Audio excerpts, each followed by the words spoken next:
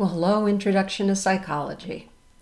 This is our third set of lectures, and in this set of lectures we're talking about what do you do once you've designed an experiment, run an experiment, and collected the data. How do you make sense of the data?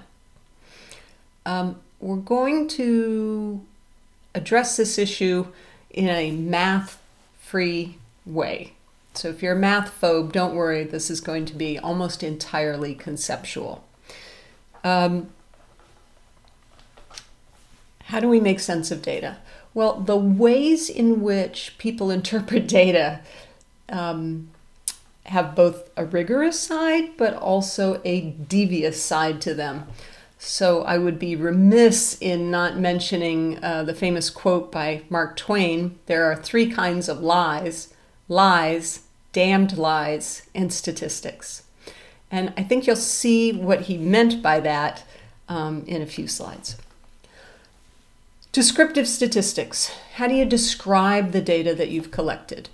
There's a lot of different ways to do it. We're going to talk about the simplest ones. We'll talk about frequency distributions, which is just essentially counting the number of responses or events that have happened and displaying that in a way that's easy to understand.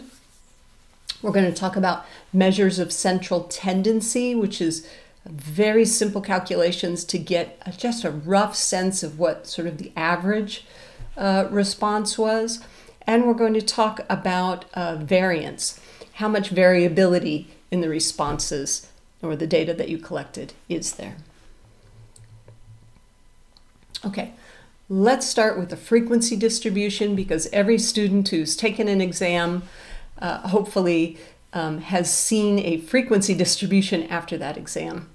A frequency distribution is just a way of counting up the number of each type of response or measurement that you've made.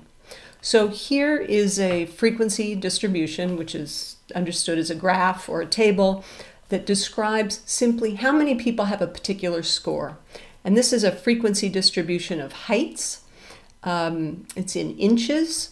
And you can see that the average height is about 64 inches, and then it drops off from there. So fewer people have heights that are a little below or a little above that. Frequency information and percentages can be displayed in any number of ways. So you've just seen a frequency distribution. You could do it entirely with numbers and present something as a table. You could present something as a bar chart, which is essentially a kind of frequency distribution turned on its side. Pie charts are another way to do it. There's no right or wrong way, but how you present the data has a big impact on the ways in which people interpret the data. I want to give you some frequency distribution data that will give you something to think about and chew on. So this is sort of a complicated graph, but let me take a step back and tell you what it is. Essentially, it's a measure of how much income a household in the US has had on average each year from 1967 until 2015.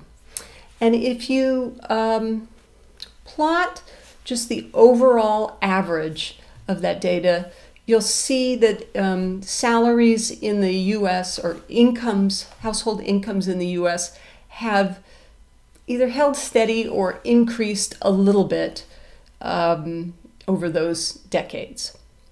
But what this graph shows you is that if you pull the data apart a little bit, a very different story is told. So in this case, each of the 5 lines doesn't show you all of the data. It shows you the data from 20% of American households. And that bottom line that's like a light green, those are households with the lowest 20% of household incomes in the US. There's a purple line in the middle that's sort of flat, and that would be sort of the middle salaries in the US, and then there's a sort of a powder blue line at the top. Those are the incomes, household incomes of the top 20% of the wealthiest Americans in the US. Okay, so when you present the data overall, you say, yeah, Americans have had a modest salary increase or a modest income increase over the years when corrected for inflation.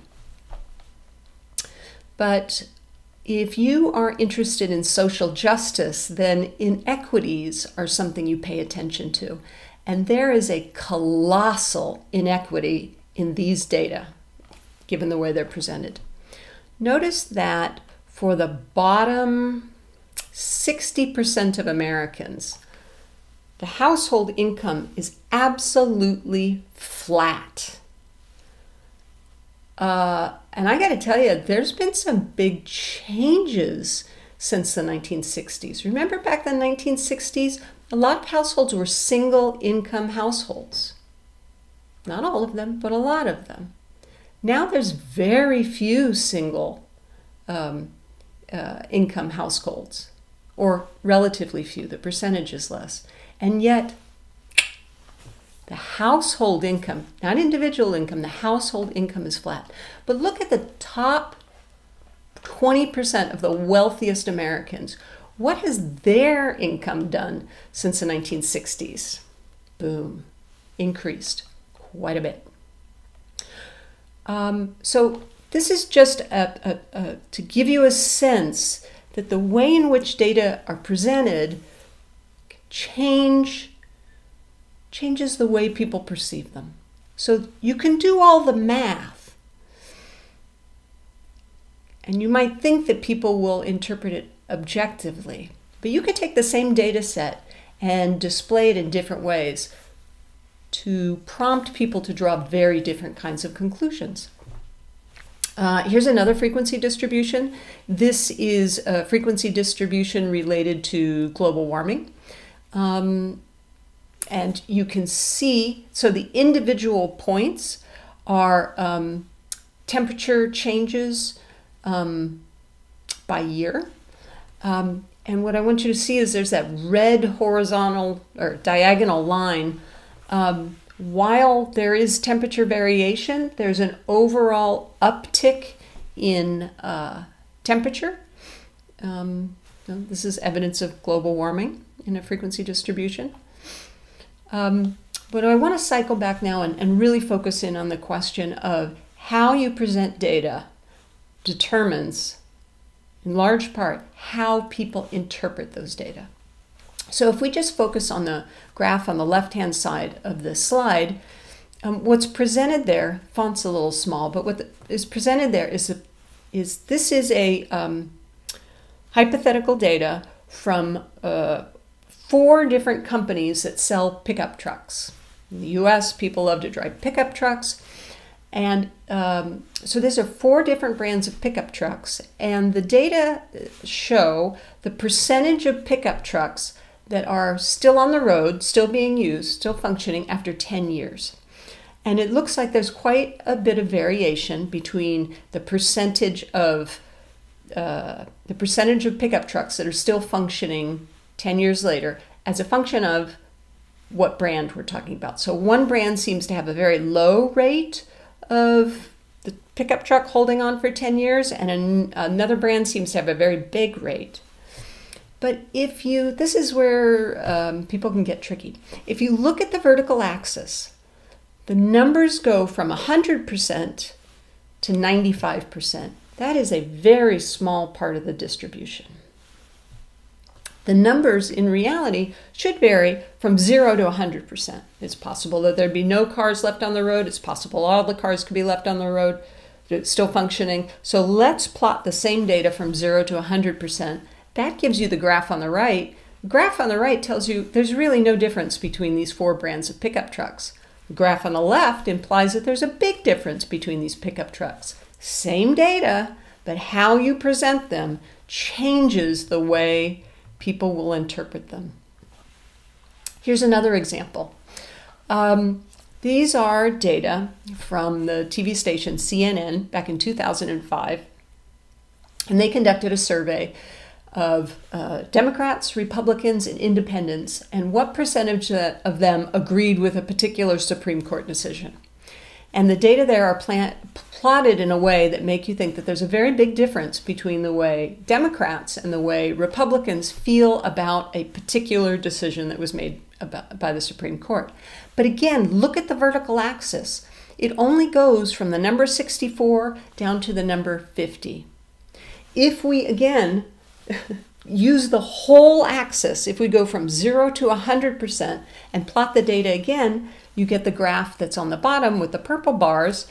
And you can see if you look at the data in that way, there's basically no meaningful difference between the way Democrats and Republicans and independents felt about a particular Supreme Court decision. So again, same data, the way they're described changes the way they're interpreted, the way that your results are interpreted. One last example, this is from 2 newspaper companies in England. The graph on the right, the graph on the top seems to imply that one newspaper has a great deal more sales than the other newspaper. But again, if you change the vertical axis, it looks like there's very little difference between the sales of these 2 newspapers. So these sort of examples harken back to that Mark Twain quote that we started out with. There's 3 kinds of lies: lies, damned lies, and statistics. Okay, that's it for this segment. We'll come back later and talk about measures of central tendency.